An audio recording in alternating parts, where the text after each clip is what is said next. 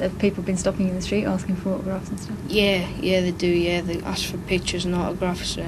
But I don't get crowded by everyone. That's like how I like it, because I don't really like being fussed over. Everyone running towards you, and so I like it that way. But yeah, I really like to have just to be I used to be normal life.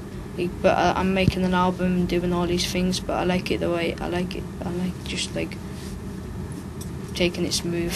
When I go home, normally just go on my PlayStation, go outside and play.